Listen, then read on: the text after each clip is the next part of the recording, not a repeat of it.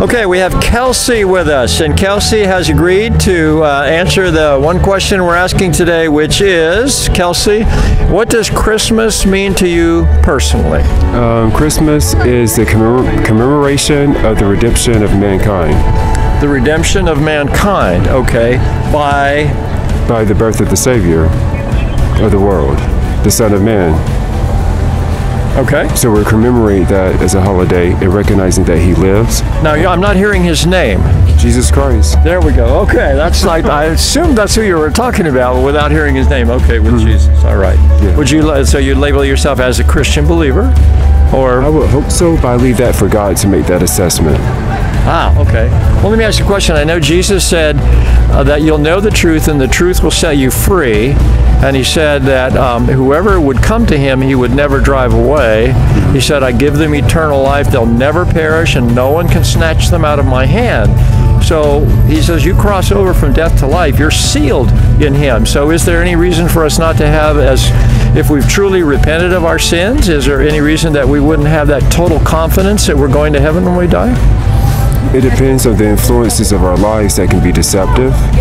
But if our hearts and minds are clear, at the end of the day, then there's not a reason for that to be the case. Okay. Yeah, because again, the scriptures I've quoted to you, Kelsey, the Bible is so clear on the fact that it's not a matter of guesswork. It's not a matter of have I done enough good things when I stand before God. It's a matter of what did Christ do for me, and have I repented of my sin? Did I really truly believe I was a sinner and that I needed redemption? I couldn't do it on my own. That's why Christ came. When He died on the cross, He said, it is finished, right? Mm-hmm. He said, it's finished, it's done. Yeah, which means what? Do we have to be concerned yet about whether we might go or not to heaven when we die? We always should be concerned because we don't want to have too much faith in ourselves because we are in the flesh. We always should have that fear.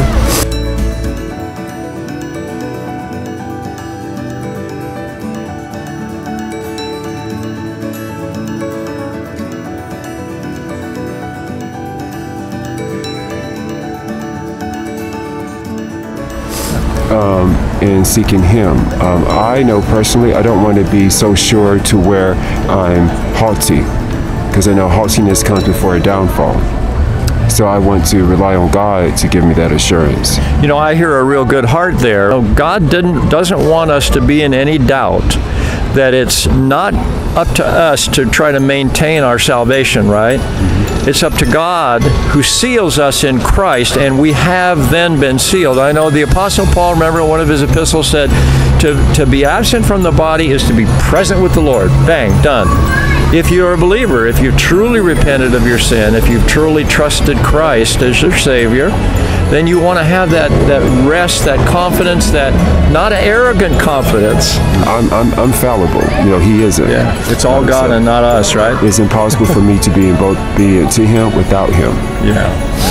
Well, thank you, Kelsey. For talking to us today. We're on Flash News videos, and we're recording people's views of what they think about Christmas. So who are you?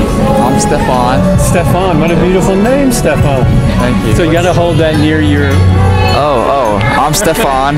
What's your name, brother? My name's Don, D-O-N. Don, amen. Yeah, God bless you. What's Christmas all about? Jesus Christ, the birth of Jesus Christ, our Lord and Savior.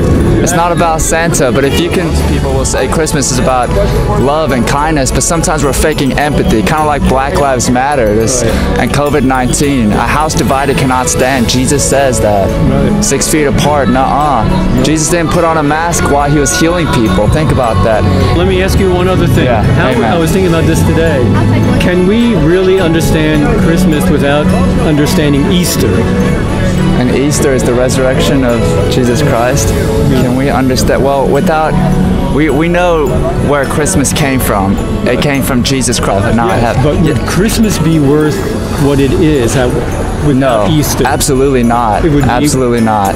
Wouldn't be worth celebrating. No. Because that baby was born to die. That baby, yes. That's exact for my wretched, wicked sins. You know, God took this stronghold off of me. It's pornography and alcohol and tobacco and negative attitudes. And now I'm walking in the newness of life, a new identity, a new creation. Marvelous. So when did you come to know Christ? When were you born again? born from above, the Wow. Greek says there. It was around March. Apparently, it was around when they announced that COVID-19 was in effect. I was in rehab at the moment, and I didn't come to the Lord Jesus Christ immediately when I heard COVID-19, but it was enough to kind of put a healthy fear. It's in their intuition. It's in the back of their mind. Romans 1. Amen. Romans 1 says that. Thank you. I needed that. Read Romans 1 and you'll see that all men should know that God exists. Yeah. They just don't glorify Him. That's right. Interesting. So when you came to crusade out of a life of, did you say alcohol? And pornography. Pornography was. What would you probably the say? strongest. I teach a lot of students. Yes. What would you say to students, because so many kids are addicted to pornography? Absolutely. What would you say to them? Because some of those kids watch this. Yeah, absolutely. Flash news. What would you say to people today who have addictions? Physical obedience. Sometimes you have to. It's not about. I wasn't looking for God. I was looking for a peace of mind, and I knew that there was a certain time when I was indulging in pornography, I couldn't stop, and I really wanted human relationship, because man is not meant to be in isolation or 6 feet out in this fear. And it's like, Lord, are you with me? Lord, are you with me? Yeah. And you realize that's what the Word of God is here for.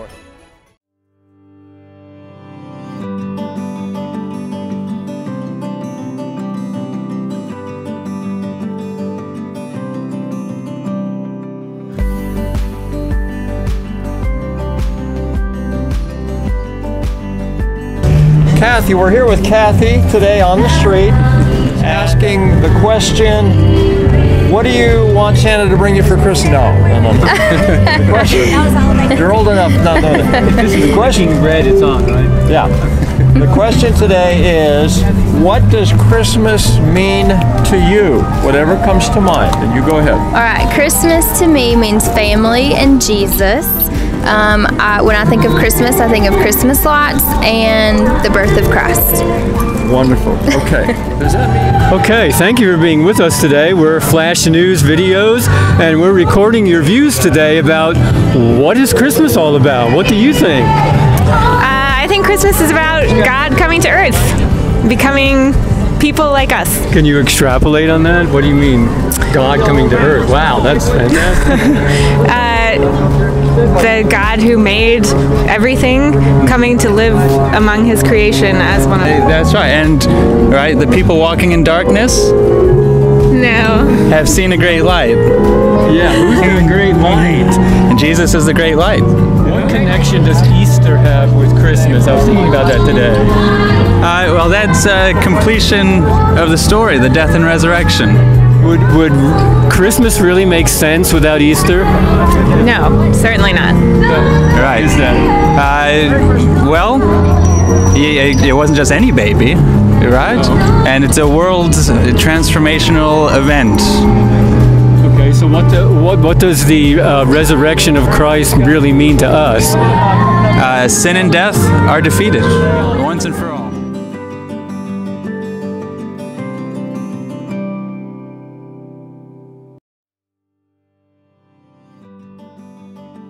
Okay, we're here with Renee, getting a little chillier today, but we're hanging in there for the time being. Renee has agreed to answer a quick question for us, which is today, of course, what does Christmas, Renee, mean to you personally? When I think of Christmas, I think about family and gatherings and, celebrating the life of Jesus. And that's just my opinion, is that it's a special time and it should be appreciated. Okay, great. But That's great. you should all appreciate everything every day of the year, but Christmas. Now, you mentioned several things, and then you mentioned celebrating the life of Jesus. Where does he come in that list of things? Oh, that's a long question, a hard question for me to answer.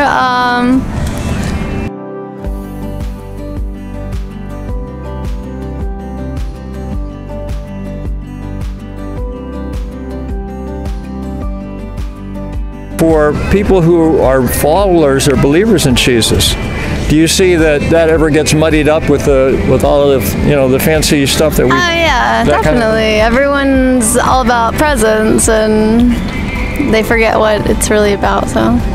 Very good. Yeah. Yeah. You know what the greatest present was, right?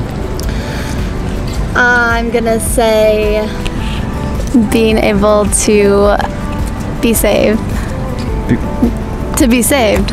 To be saved, amen. Yeah, the greatest gift God could give us was His Son, right? Absolutely. For God so. What does that mean to be saved? What does that mean? So for me personally, I went through an experience, and I'd asked God to basically show me, because I was lacking faith, and after months and months, He finally answered it in a way that I didn't expect, but it changed my life. So wow. He's done great things, and He will always give you what you need when you need it. So that's very sweet and very from the heart. I appreciate that. Let me just ask you one last question. I know I'm kind of slipping in more than I promised, but where in what God has done for you, Renee, does the Bible now fit into the picture of your life, or does it? Yeah, actually tomorrow my friend Diane is hosting her Bible study with one of a group of friends, so it'll be interesting to see how that plays out. But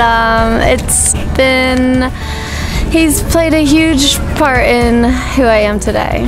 When you hear that, John chapter 3, Jesus said, no one gets to the kingdom unless they've been born again. Now, that's not just a marketing gimmick phrase or something, right? Was there a moment in your life where you crossed over and were actually born from above or born again? Absolutely, yes. So like I said, I had asked, and I felt like I was lacking, and I read everything. I noted all of the books and chapters in the Bible, trying to. Well, Renee, thank you. I know we've worn out our welcome. That your man there is eagerly waiting. He's very hungry, yes. Okay. But I appreciate it. Well, thank you so much.